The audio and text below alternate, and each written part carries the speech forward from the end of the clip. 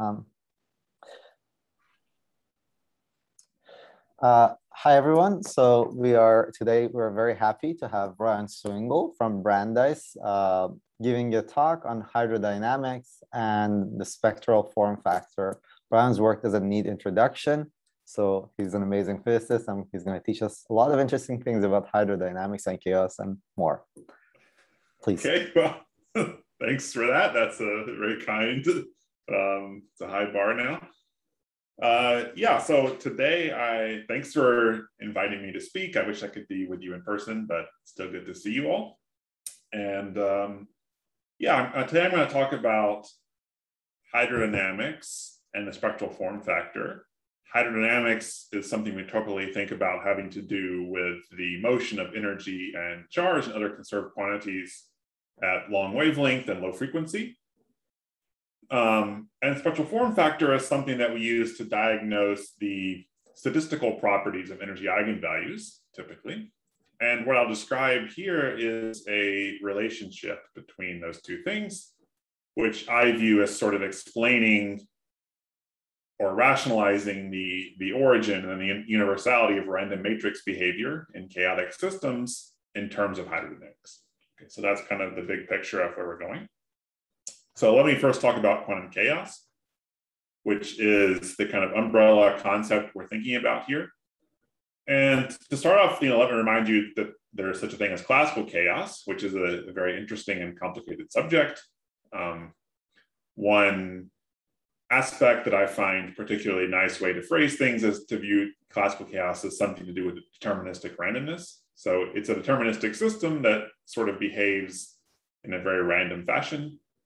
Probably the thing you're most familiar with, or at least you've heard about, is the butterfly effect, Lyapunov exponents, etc. But there's an extremely rich theory there and a lot of interesting phenomenology and mathematics. And then sort of in the quantum side of things, I'm not a historian of science, but my impression of the sort of origins of this field were thinking about the quantum signatures of classically chaotic systems. This is something that Barry called quantum chaology, because some people argue that you really couldn't have chaos per se in quantum systems because the Schrodinger equation was linear. So how can you have like exponential divergence of trajectories?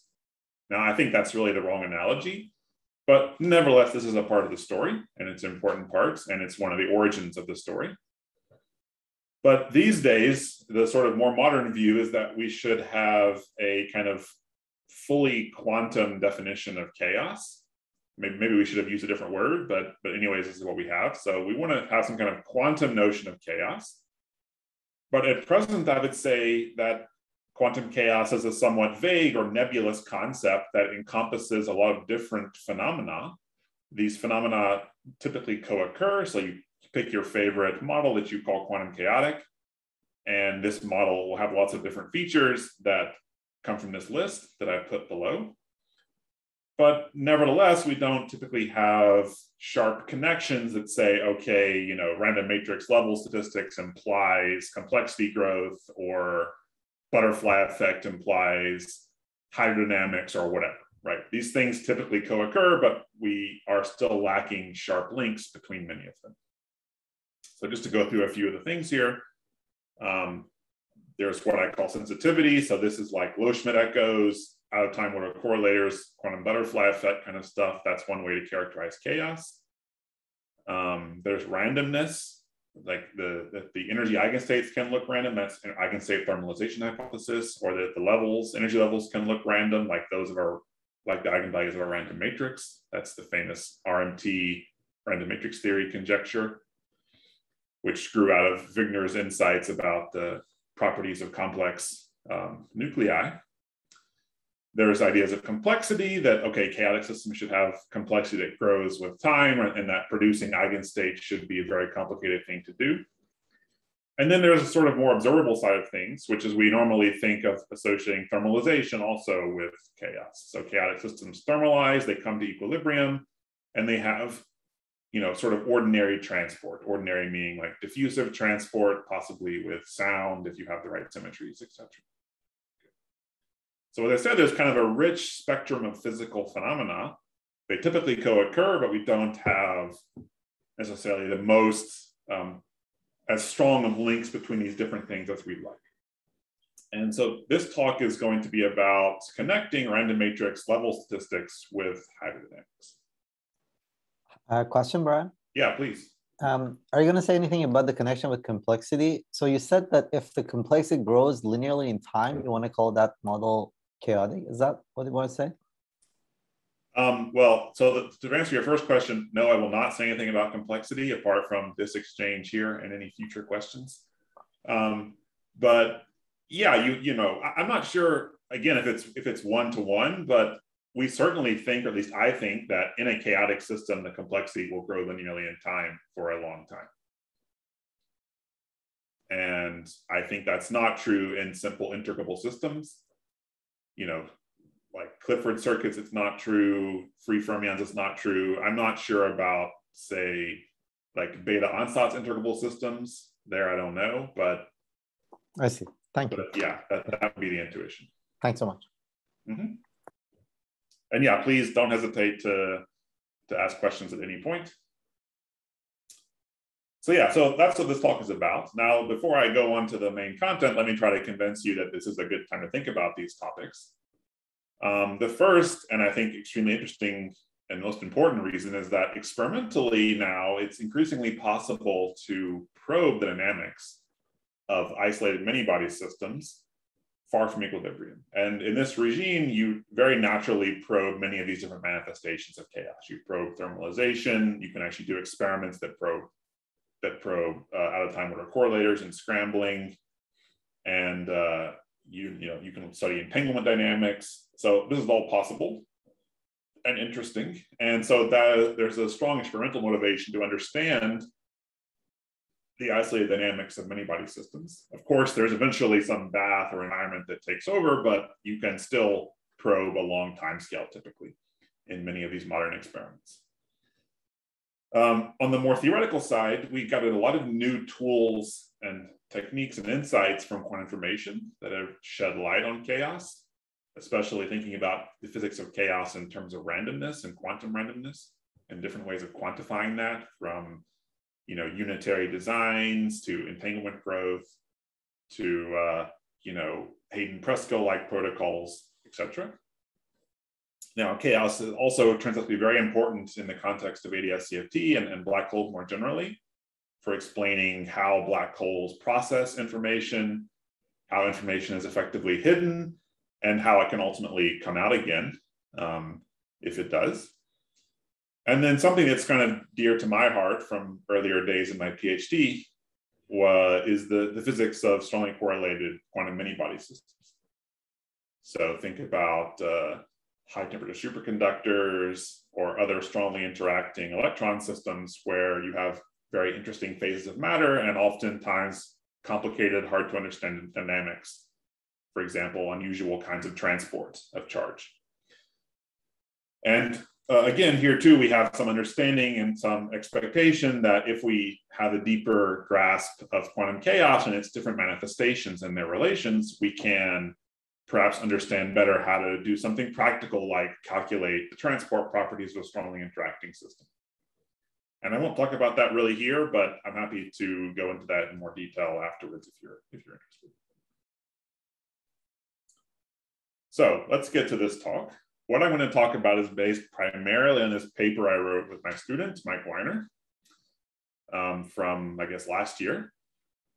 And the quantity of interest, the key quantity of interest, is called the spectral form factor. It's defined the following way. You take time evolution operator, which is what I call U of T. Capital T always stands for time in this talk, never for temperature. I think that's true. So it's always time. There's no temperature here yet. I'm just taking the time evolution operator for some time. I'm taking a trace of it. So that's like return amplitude. I start in some initial state, I evolve in time, and I return to the same state, and I sum over all such states. I take that quantity, which is the trace of U. I compute its absolute value squared. And now, as a function of time, that quantity is typically an erratic function of time. It'll have all kinds of crazy wiggles and stuff because it depends on the fine-grained details of the energy levels.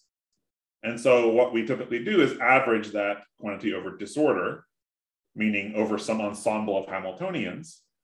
And what that averaging will do is sort of wash out or smooth out the erratic stuff and leave behind some universal structure that we can try to explain and understand.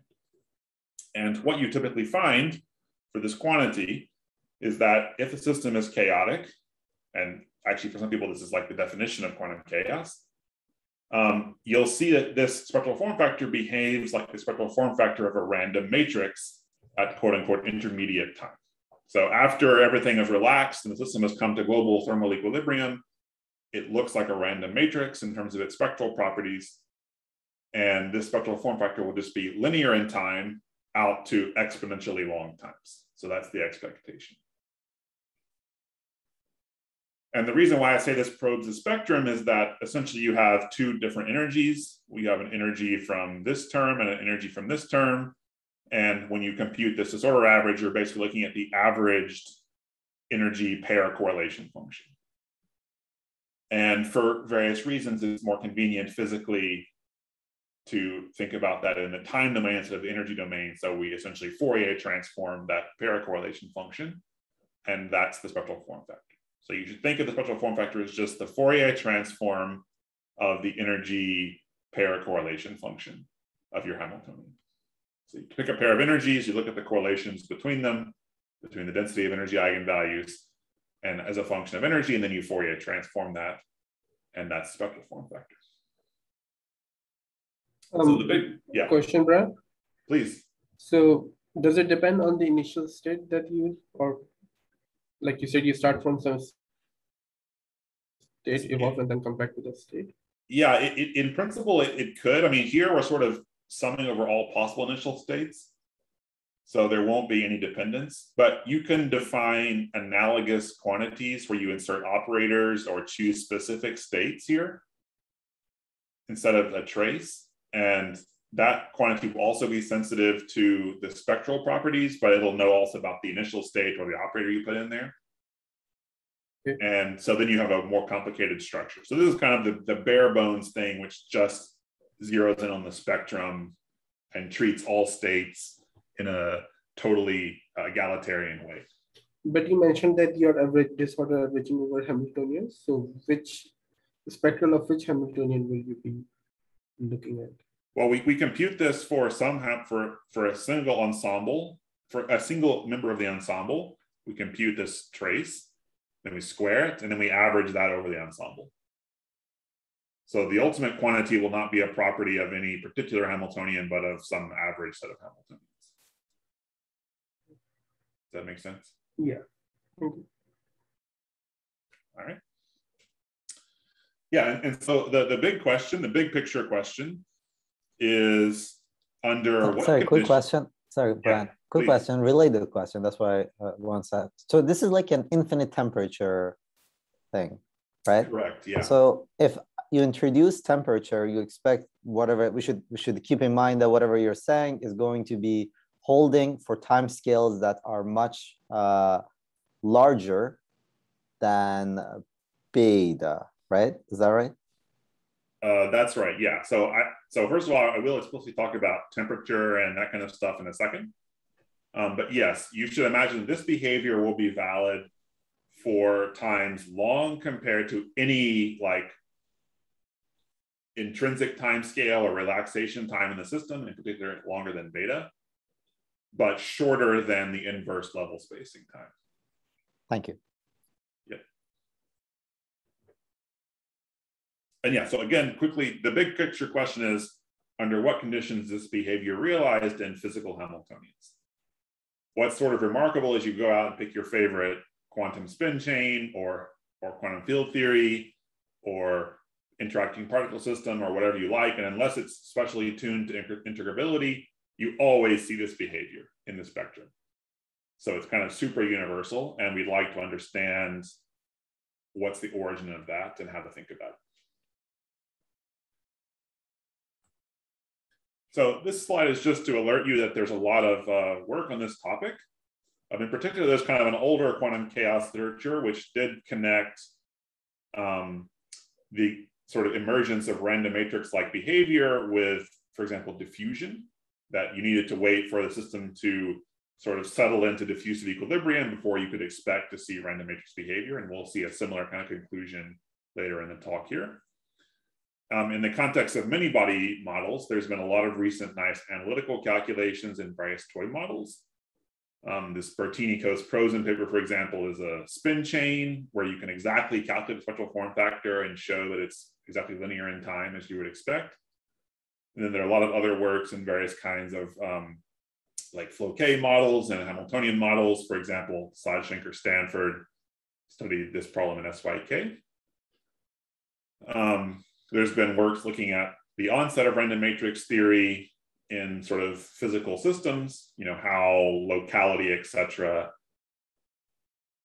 intervenes and how you need to wait long enough for the random matrix behavior to appear. And we'll discuss that in detail in this talk. And then an important role we played in our analysis by this theory of fluctuating hydrodynamics, which has been developed in the last, 5+ years by many different authors. I just list some of the key early papers here. And I'll explain again later what's going on here, just to alert you that this literature is there. Okay, so let's get started with the main part of the talk. And let me introduce you to random matrix theory if you're not familiar with it. So standard, simplest kind of random matrix ensemble is you have a random matrix H, maybe a random Hermitian matrix. It may have some extra symmetries. It may be like a real even or just complex and Hermitian. And you have some potential V, which defines a measure, and the probability of the matrix is proportional to this sort of uniform measure over all the elements and this potential.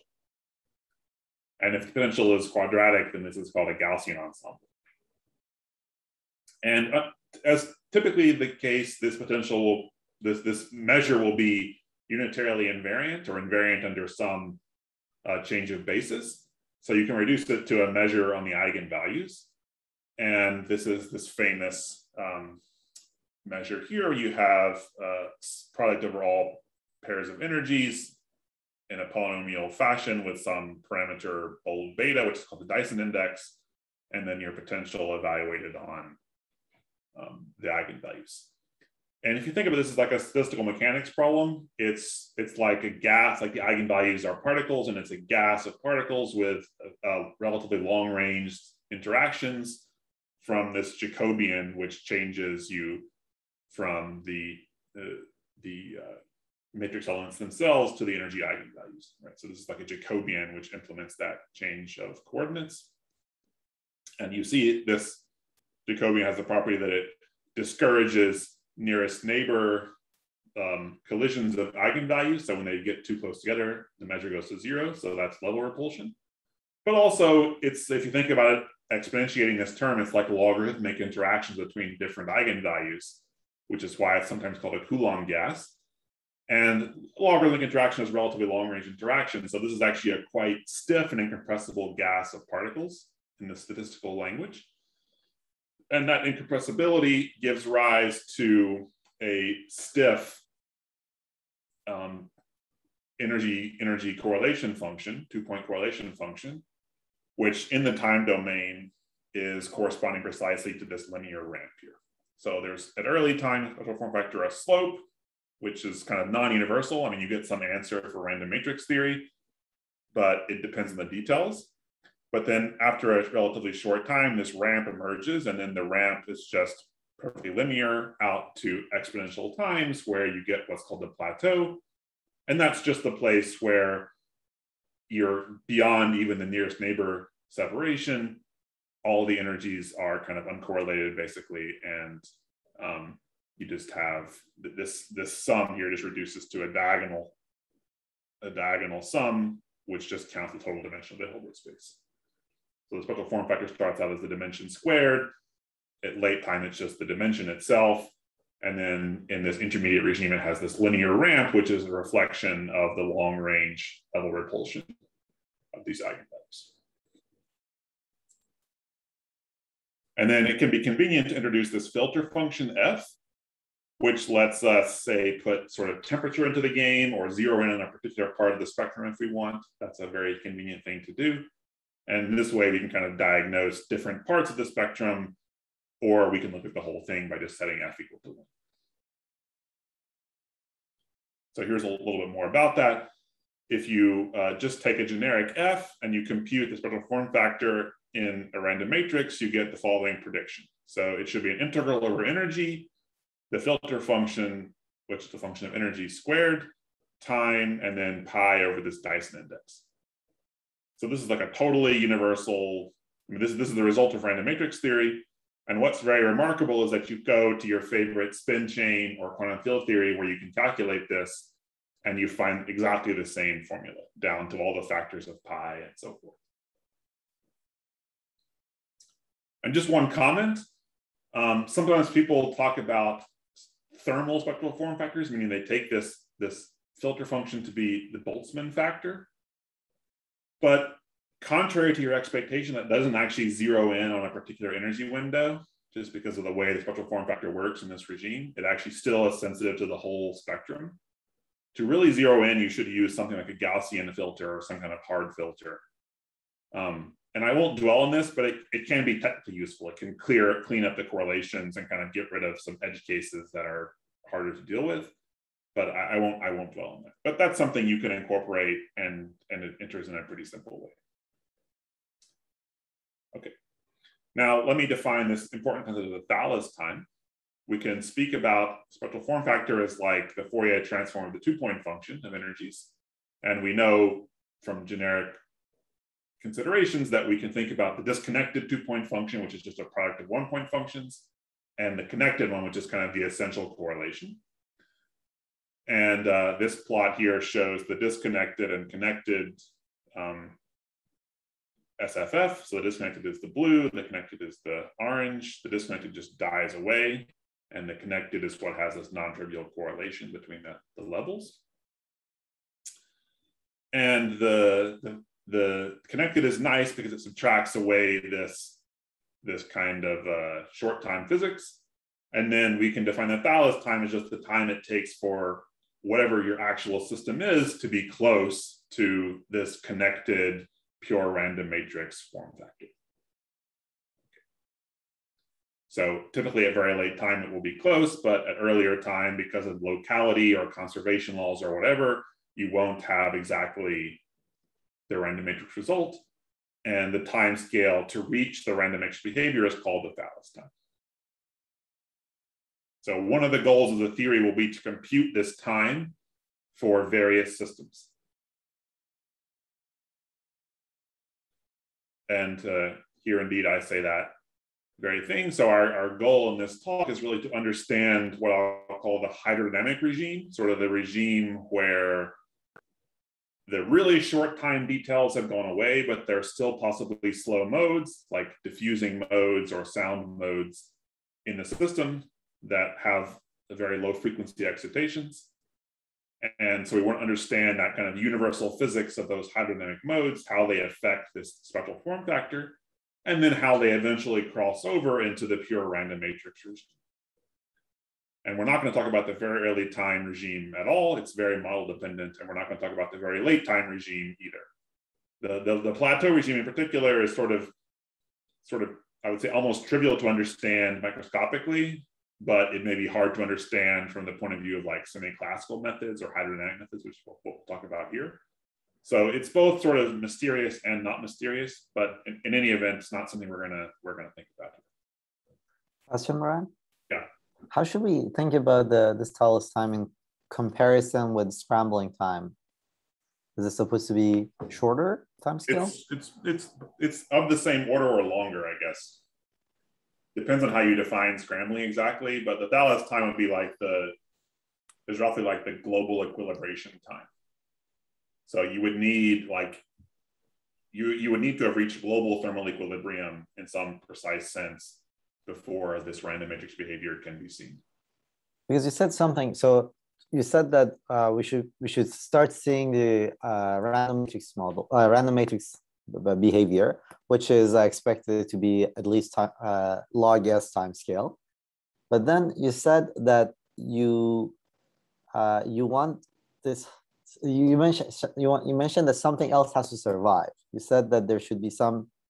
You said all the conserved charges, all the conserved stuff disappear. Yeah. But okay, maybe I should let you go ahead. So it's basically, you're saying that it's basically about the scrambling time. Yeah, if I define scrambling time as like sort of the old-fashioned way, meaning just the time to reach total equilibrium, like the time for all entropies to saturate, all like charges and energy to equalize everywhere in the system, then yeah, that will be the thoughtless time. Okay, thank you. Yeah. Okay, so that's the question. So let's talk about what's the issue with, you know, sort of actual systems that are not random matrices. Why do they deviate from random matrix behavior? And the simplest reason why is because they have a large number of slow modes. So imagine you take your favorite system. In my case, I usually imagine a spin chain, but it could be a quantum field theory.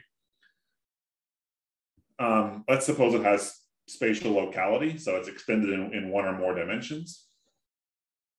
And we break all the other symmetries, so all that remains is energy conservation, right? Now, on pretty general grounds, you would expect such a system to have at least one slow mode corresponding to the diffusion of energy. Okay, so energy will diffuse slowly throughout the system. That's just a consequence of the conservation law. You know, it could be in the right conditions, you know, even slower than diffusive, like if you have disorder, but let's just say diffusion is a pretty generic situation if I've broken translation symmetry. Then at a given fixed time, there'll be a characteristic wave vector, which I hear called KT, which is just set by the diffusion constant d and the time according to this formula. So this is just taking the diffusive decay rate, which is d times k squared, and setting that equal to 1 over a time. And that defines this characteristic wave vector. And then all the modes with wave vector smaller than this KT have barely decayed. They've decayed by less than 1 over e from their initial value, less than 1 e fold. So at this moment in time, all the modes with wave vector less than this KT have barely decayed. And if you count the number of such modes for any fixed time, not scaling with the system size, there's an extensive number of them. So in other words, at any moment in time in this system, any sort of moment in time as you take the system size to infinity, there's an extensive number of almost conserved quantities.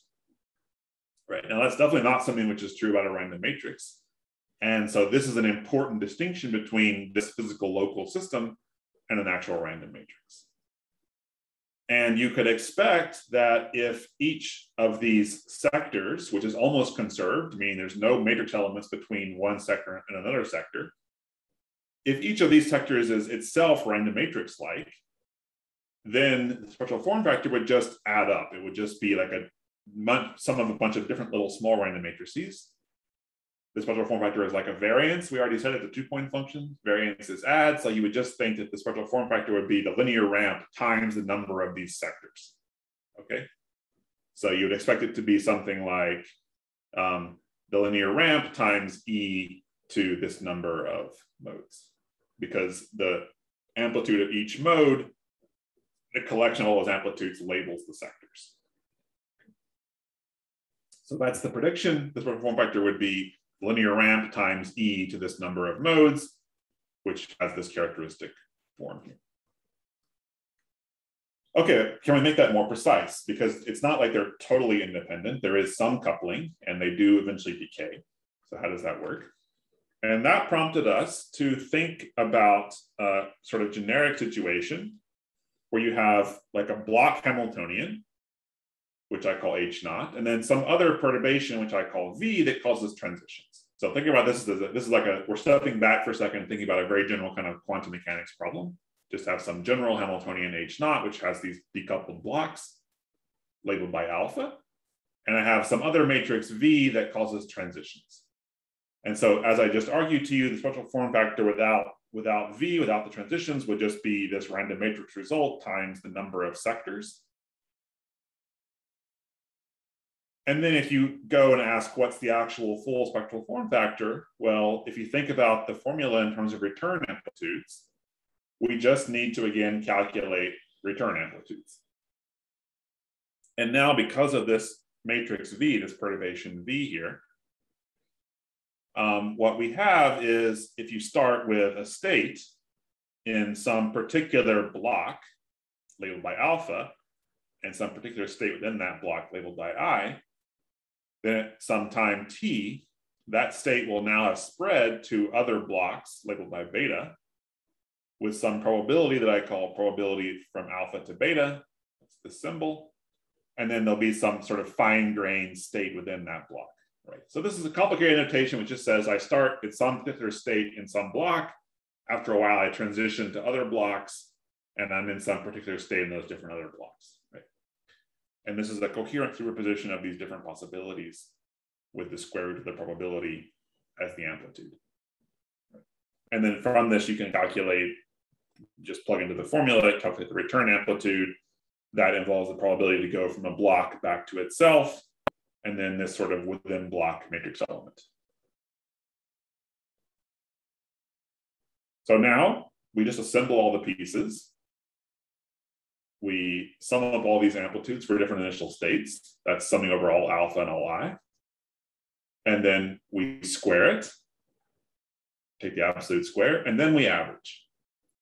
And to complete the calculation, we need to make an assumption about the way different terms in the double sum interact.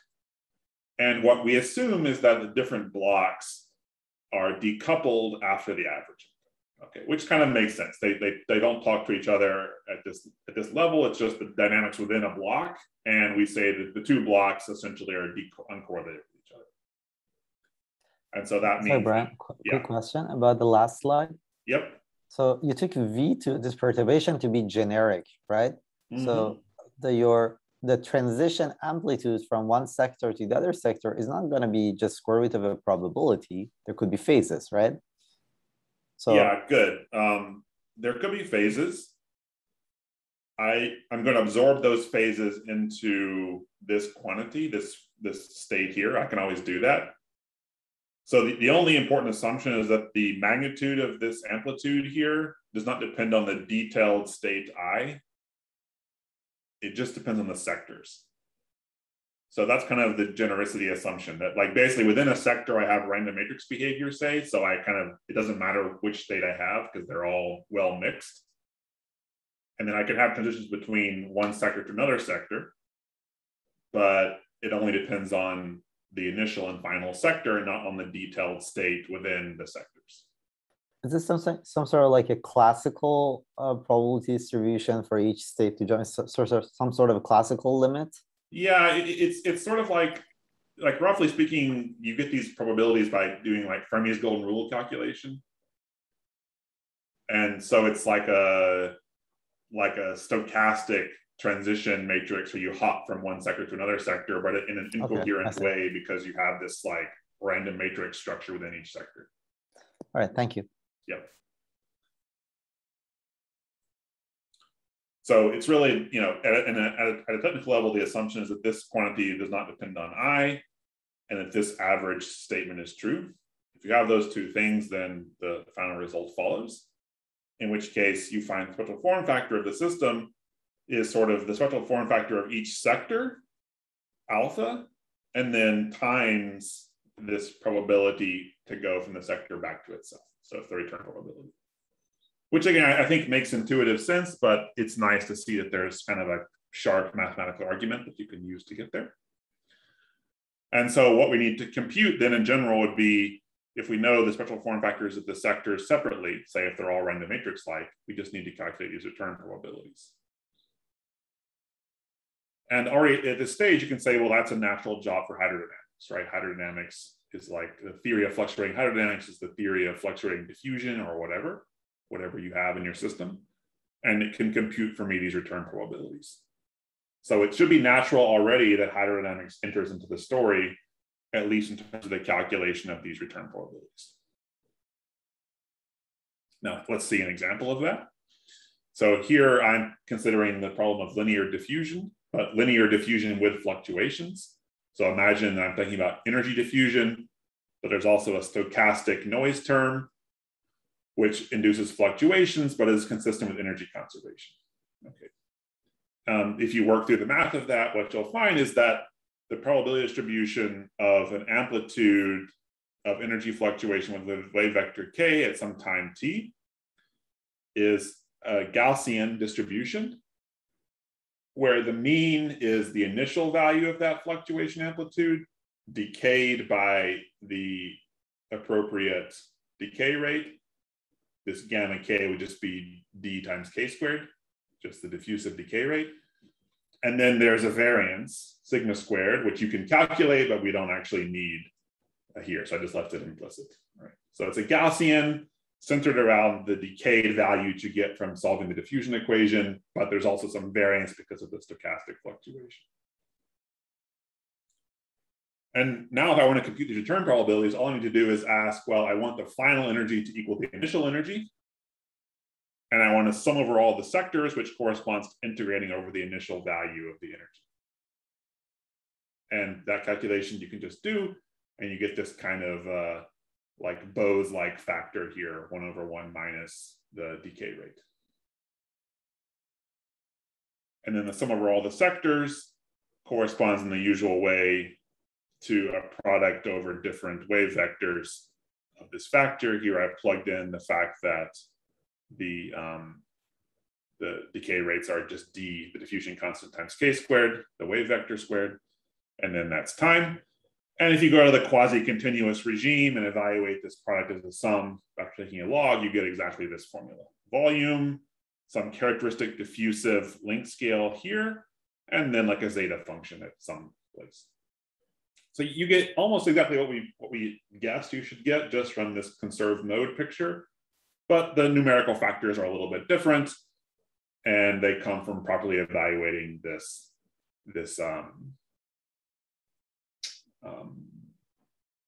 return probabilities. So this is one of our main results, and it reobtains a result that had been derived in one dimension for a special flow K model in the limit of large on-site dimension. So in some special limit, people had gotten this formula in with little d equals 1. And here we're showing that it holds in any dimension. It just follows from diffusion and from this return probability formula. And now you could say, well, what's the Thales time?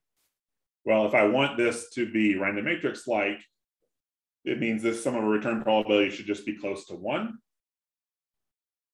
right? And so if I take a time which is longer, which is sort of proportional to the time scale of the slowest mode, that's the mode whose wave vector is 2 pi over system size, if you have a periodic box. And then I have some, depending on how close I want to be, some epsilon. If I take a time of order this, then this return probability is within 1 plus epsilon of unity. And so, depending on how close I want to be to the random matrix result, I need to go to a certain time scale. But this quantifies precisely that time scale and how you approach the random matrix behavior.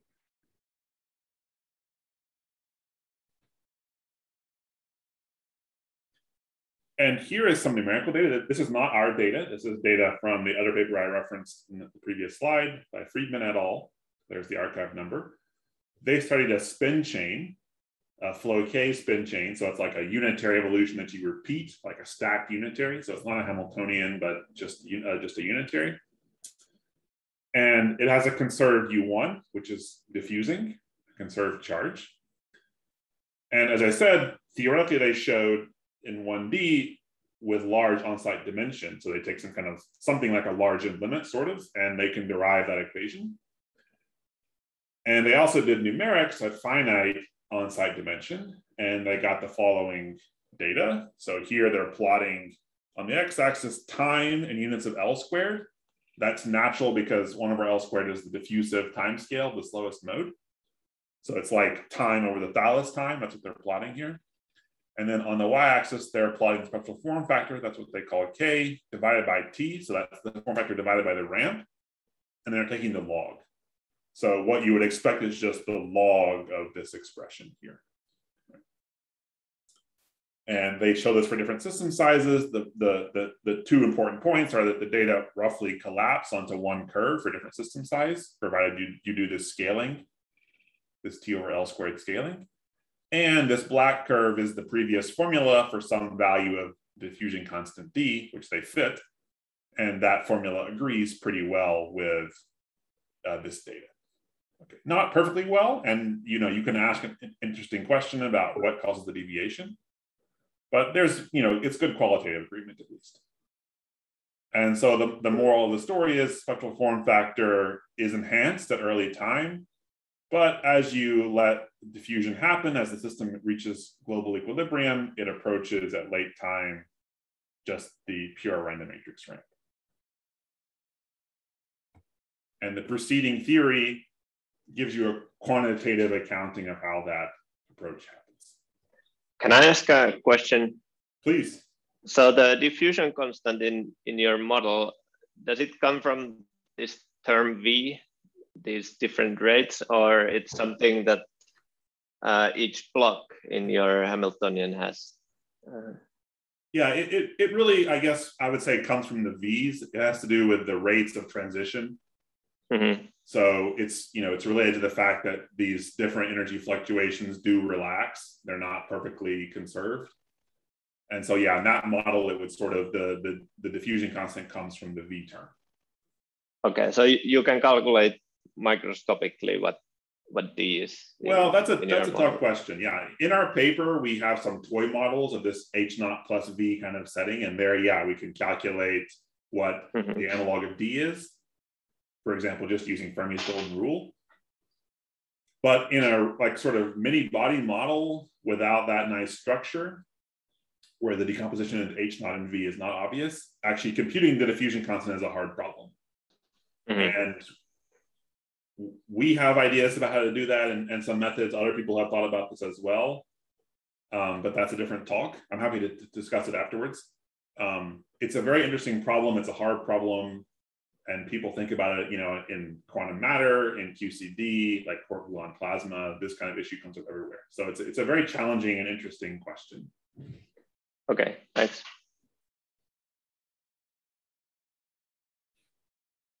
Okay. Great. So where we are now is we've seen this random. Can I ask another question? Yeah, please. So you mentioned in passing that in this numerics, they took a number of the on-site dimension to be large. Can you say a few words about that? Is that to make a separation between scales or? Yeah, so in the numerics, the on-site dimension is finite. It's like 2 or 3. But they also had a theory of this spectral form factor where the on-site dimension is large. And there, the purpose is you basically map the spectral form factor to like a statistical problem, like a stat-mech problem. So like imagine you're doing, like imaginary time path integral sort of thing. You have some kind of effective stat-mech model that comes from your quantum evolution. There's the same kind of thing happens here. And in the limit of large on-site dimension, they can control that model. So like it turns into in this case, it turns into a 2D stat-mech model where there's a transfer matrix related to the XXZ quantum spin chain. I see, to solve the So it's a way to solve that model. Okay, thank you. And like this XXZ spin chain is like a ferromagnetic spin chain. And so the ferromagnetic magnons, which if you've ever done any condensed matter, disperse like K squared, are sort of playing the role of the diffusive fluctuations. Thanks. Yep. Okay, so we've seen this random matrix behavior in action. We've understood now from this return probability point of view how we can calculate corrections to it. And I focus on a simple case of diffusion, but you can imagine that formula looks quite general. So I could take whatever my favorite theory is, or whatever theory applies to my system of interest, and compute those return probabilities and evaluate this enhancement factor. But now I want to take, in the last little bit here, try to put everything together and give you a unified kind of quantum field theory framework for thinking about this, a sort of effective field theory of spectral statistics. And to do that, I'm going to call upon this theory of fluctuating hydro. So very, very briefly, what's the idea here? The idea is, first of all, we're interested in a generating function, which I've written here, a generating function of correlators, real-time correlators, not Euclidean correlators, but real-time correlators. And what I have is an initial state rho, and then a sort of forward evolution U1 and a backward evolution U2. I give them different names because in principle, you can consider different background fields on the different contours. So some forward contour background fields and some backward contour background fields. And by differentiating this generating function with respect to those background fields, you can produce any time over correlation function that you like. So response functions like commutators, other kinds of correlators, you can all obtain by differentiating this generating function with respect to those background fields. So in particular, you take your favorite system, you couple the energy current and energy density to a background field, which is like a metric sort of, or if it's a U1, like a background gauge field. You compute this generating function, and then you take derivatives with respect to those background fields, and you get your correlators. So that's a nice general formalism. And the idea of, this is like Schwinger-Keldysh or NN, or if you're doing classical physics, Martin-Siggy-Rose related is a related idea. So anyways, you have this structure. And the idea of the closed time path formalism, or this fluctuating hydrodynamics formalism, is that we want to formulate an effective theory of this generating function. So we want to integrate out the fast stuff, keep the slow stuff, the hydrodynamic modes, and have an effective field theory that governs their physics. And the nice thing about this is this effective field theory obeys a lot of rules from the structure of this contours. And because it's really an effective field theory with fluctuations, we can compute fluctuation effects. We can compute loop effects, which can be important in hydro. They can give you new phenomena. So this is really like an attempt, a beautiful way of approaching hydrodynamics as a proper effective field theory, where you can include loop effects systematically and investigate a variety of different physical phenomena. And as I said, there's some rules. First of all, it's convenient to think about two types of variables, what are called R type and A type. You can think about there being a set of fields, phi 1 on contour 1 and phi 2 on contour 2. And the R type variables are like phi 1 plus phi 2, so the symmetric variables, and A type are phi 1 minus phi 2, so the antisymmetric. R is also called classical sometimes, and A is called quantum, depending on the community. And so you have rules like if the A-type fields vanish, meaning the contours are equal, then the effective action should vanish. Because basically, if you have the same background fields on both contours, then U1 just cancels U2 dagger and you get identity. And so here's a typical kind of effective action at the quadratic level that you'd have. And again, for energy diffusion, you have your phi R and phi A, which you can think of as sort of like maps from sort of internal time to like from fluid time to physical time, sort of like a Eulerian versus Lagrangian view of dynamics, but basically maps from sort of an internal clock of the system to the physical time. And by studying how those things couple to background fields, you can conclude that the energy density, for example, is the time derivative of the R-type variable. And once you plug that in, you get this nice effective action. And to understand what's going on here, imagine like computing the equation of motion with respect to phi A. You take a phi A derivative, and what you see here is just the diffusion equation for the energy density, plus some extra term proportional to phi A that you can interpret as like a noise term.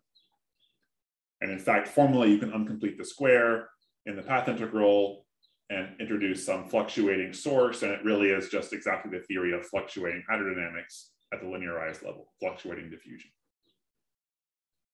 Okay, so this is a very powerful, nice theory, but how does it help us? Well, let's look at this set of contours side by side. And what you may notice is that apart from the boundary conditions, they look quite similar. They both have a forward and backward going piece. We could in principle allow different background fields on the forward and backward going piece if we wanted. And so our idea, the main idea here is that the same effective action, which governs hydrodynamics, which governs this generating function, can also control the spectral form factor calculation, provided we modify the boundary conditions appropriately. Okay. So that's a big physical idea. Let me go through it carefully. First of all, it's clear we have to modify the boundary conditions in some way, right? Because in the hydro case, we see that the future contour connects onto the past contour. I mean, the forward-going contour connects onto the backward-going contour in the far future. That's this little blob, this little dots here. And there's a state in the distant past which connects them there. In the spectral form factor case, the forward-going contour just connects onto itself. It's periodic in time, and also for the backward-going contour.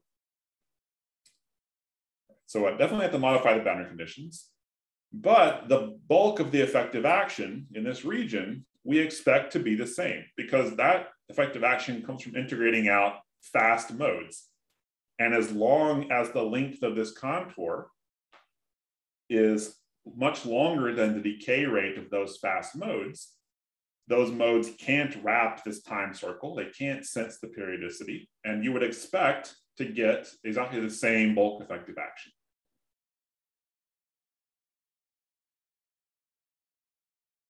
So the precise assumptions are that we take the same bulk action, we modify the boundary conditions on the fields. This just changes the integration measure a little bit. We assume that this modified hydro action gives a dominant saddle point, so to speak, for the spectral form factor. It means that it dominates that path integral which computes that object. And that there's some averaging like disorder that connects the contours. Because one feature of this hydro action is that it involves explicit interaction between the top and bottom, the like forward and backward contours, which is rationalized because you have connections in the past and the far future. But there's no explicit connection here, so we have to have disorder or some kind of averaging which connects these two things. Otherwise, it just doesn't make sense. So here's a summary of the idea. In the top panel, I'm talking about the sort of microscopic Schwinger-Keldysh contour, where I have the thermal part that prepares my density matrix. I have a forward contour and a backward contour. And the idea of hydrodynamics is that I integrate out the fast stuff, I integrate out the thermal contour, et cetera, and I get this effective action, which depends on the energy, like the background energy density, which is set by the thermal part. And it explicitly couples the forward and backward contours. And that's allowed because there's coupling in the past and the future. And so it's perfectly reasonable that you have this coupling between the upper and lower contours. Then on the right, we have spectral form factor contour, the forward and backward. They're decoupled, but I am averaging over the Hamiltonian, say. And there's no thermal factor here, or there's maybe a filter function, but that's it. And so the idea of our proposal is that, well, this different contour system is governed by the same effective action, again, because the fast modes can't wrap the circle, but with modified boundary conditions for the slow modes. And where now we sum over energy because there's no thermal factor to fix a particular background energy, so we should just sum over all of them. Or more generally, we put in, again, this filter function, which selects out some energy. So that's the physical argument. Let me show you that it works in the final couple of minutes. Let's first of all talk about the zero mode. So imagine you go to a very long time so that all the finite wave vector modes have decayed, and we just have the zero mode. That reduces to this very simple Lagrangian, which involves just the zero modes, spatial zero modes of phi A and the energy density. So it's just the total energy and like the total time shift between the two contours, essentially. And now, okay, you carefully regulate the path integral, you define the measure in a sort of reasonable way. And what you find is then that this zero modes exactly give you a factor of time times an integral over the total energy. And that's exactly what you want to get random matrix to. Where does this time come from? Well, again, in the hydro case, the relative time shift of the forward contour and backward contour are fixed to be 0 by the future boundary condition, right? The 0 frequency time shift is just constrained to vanish because they have to match in the far future. But in this spectral form factor context, there's no explicit connection. So you have a free relative time shift between the forward and backward contour. And that's exactly what this T is. It's just the 0 mode of this phi A, which again, if you go through the details, corresponds to like the relative time shift. And then the 0 mode of energy is just the overall energy of the system. And you should integrate over that because there's no constraint, or you can put the filter function in, and then you have the filter function. You can also repeat this for multiple powers of time evolution, like multiple powers of this partition function. And if you then pair them up into pairs that form this sort of this modified hydro saddle point, what you predict is, like, say for a system with Gaussian unitary symmetry, with unitary symmetry, that you would get a factor of k factorial times SFF to the k. And that's exactly what you would predict for a Gaussian unitary ensemble. Okay. So just by pairing up different contours and using these 0 modes, you exactly reproduce what you expect for a Gaussian unitary random matrix ensemble. And hints of this structure were sort of previously observed in SYK by Schodsenker of Stanford, but I think we really highlighted the hydrodynamic character of this argument and its generality, like it's something that applies to any hydrodynamic system at long times. And then you can go back and do the path integral with all the finite wave vector modes, and lo and behold, you exactly reproduce this return probability formula that I argued for you before and showed you the calculation of on a previous slide. So this hydrodynamic path integral with the same action but modified boundary conditions exactly reproduces the ramp and the approach from the ramp that we got from a microscopic quantum mechanical calculation. And now I'm basically out of time, so I'll just skip this final bit, but you can look at interactions in the theory. That's an interesting thing to do. And there's a lot of new features because you have this periodic time now. So interactions that normally vanish in the theory of fluctuating hydrodynamics are now non-zero, and you get all kinds of new effects, which in principle at large enough size can modify the scaling with time and system size. But I'd say this is really an open area which we don't fully understand yet. Okay, so that's an area for further development. And let me just move now into the outlook. So what I think the takeaway is that hydrodynamics in this fluctuating effective field theory sense really implies chaos in the spectral sense. In particular, I argue for the 0 modes give you the ramp, the random matrix ramp, and the non-zero modes compute return probabilities. And I apply it to the simplest case of energy diffusion, but you can imagine that it could be applicable to a much wider variety of physical systems. The 0 mode is going to be the same, and then the non-zero modes are going to depend on the details of what kind of modes you have in your system. There's also various instances in which this formalism predicts universality. It says at very late time, if you change the Hamiltonian, this corresponds to a certain kind of expectation that just naturally vanishes in these hydro theories, so-called A-type expectation. It cannot vanish if you have the time periodicity mattering, which happens at earlier time, but at very late time, where all the modes have decayed, then these A-type expectations should vanish, and so you again expect universality. You expect that this thing does not depend on the Hamiltonian. It just depends on, say, the symmetry class. And there's some other comments here. I'll skip those and just wrap up by saying, you know, what we kind of argued for here is a sharp connection between two different manifestations of chaos. And one thing you'd very much like to do is to make other connections to other manifestations, like eigenstate thermalization, complexity growth, etc. And more generally, to produce a kind of synthesis, like what's the big picture idea of quantum chaos? At a practical level, we provided some tools to calculate spectral form factors in systems with slow modes. In the paper that I talked about here, we have applications to like flow K systems, for example. You can see a crossover between like a Hamiltonian ramp to a unitary ramp. We wrote another paper where we looked at symmetry breaking. So there you get interesting structure with symmetries, and so you see how symmetry breaking is restored at finite volume and how that affects spectral form factor. We have work in progress on glasses, and we're also thinking about how it's modified when you have sound waves. So there's all kinds of interesting directions. We're continuing to work on this. I think some of the really interesting questions include, is there like a hydro theory of the plateau? Can we go to longer time? Can we understand more about the higher moments, like higher cumulants? What controls the non-Gaussianity? And what about interactions? We need to understand those much better to really say we fully understand this formalism. For example, can we compute systematic corrections that explain the deviations seen in that numerical data? That's still an open question. But with that, let me say thanks for your attention. Happy to take additional questions. Thanks so much, Brian. Are there any questions? Can I ask about one question? This might be a naive question, but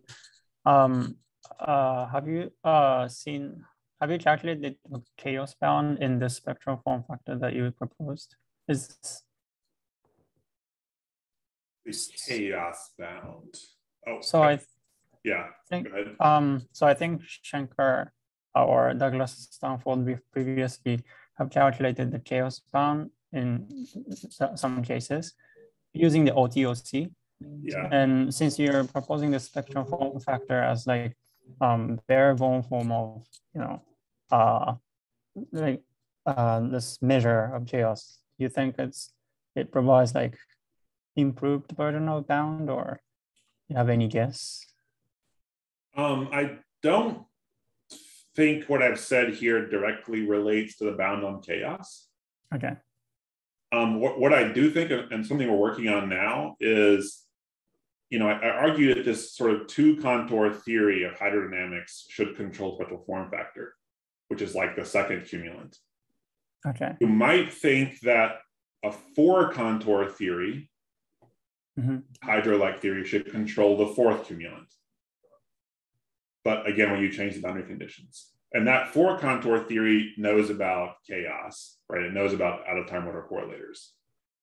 I see. So our idea is that non-Gaussianity, as evidenced in the fourth cumulant, should know about OTOCs, among other things, and the bound on chaos might feature there. I see. So far, we haven't figured out the complete story there. Okay, thank you. Yep. Any other questions?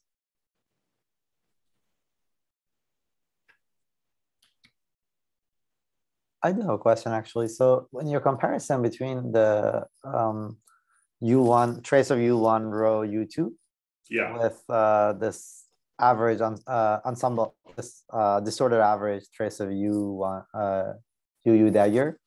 Yeah.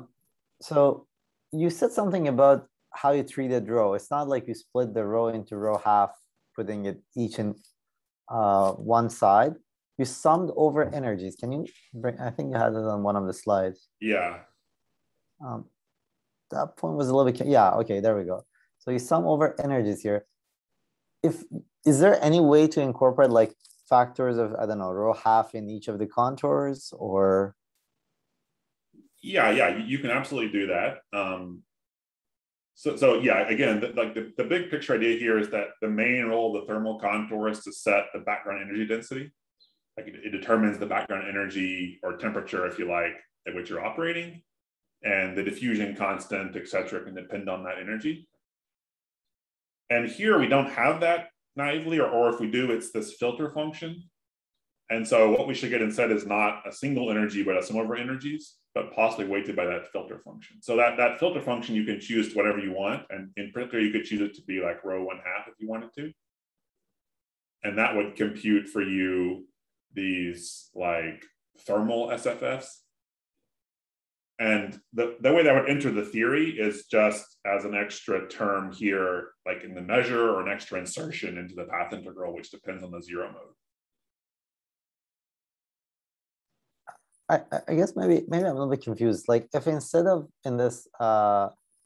picking the thermal contour on the left, you could have picked any initial state and any final state, and you could have had, you know, like some sort of evolution between different states. Yeah. What is the rule for going from the left to the right side? So because by picking different initial and final states, what I'm doing is I'm changing the boundary conditions at early time and late time. Now you want to go from those connected boundary conditions to disconnected and replacing it, saying that averaging does the job of connecting the two.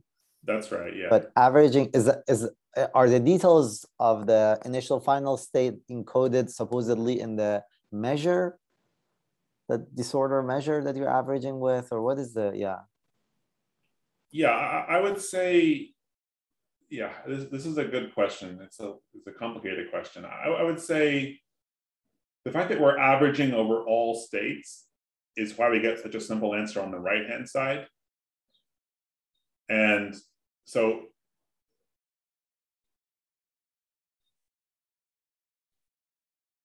on the left-hand side, you could put a particular initial state here and you'd have a different problem. Something where that initial state first thermalizes locally, and then maybe you see longer time hydrodynamic behavior. What you're getting here is you can think about like summing over all states and going sort of energy block by energy block, like think microcanonically. And within each energy block, you're summing over all states, which is like this thermal thing at a certain energy density. And so we would get the hydrodynamic effective action for that energy density with the diffusion constant and compressibility, et cetera, that depend on that energy density over here. But we'd also have to sum over all energies because we're summing over all initial states. But because we're summing over all of them democratically, we don't single out any special initial state. And that's why there's no like initial state dependence here. And the right thing to do over here is to compare to the thermal answer, where we have an equilibrium state. I see. So you're saying that the details of the initial state go into replacing that sum over energies with some sort of weighted sum, and you're still averaging with the Gaussian or ensemble, or whatever is your disorder average is. You're not going to change that. Yeah. Okay. Thank you. Yep. Any other questions for Brian?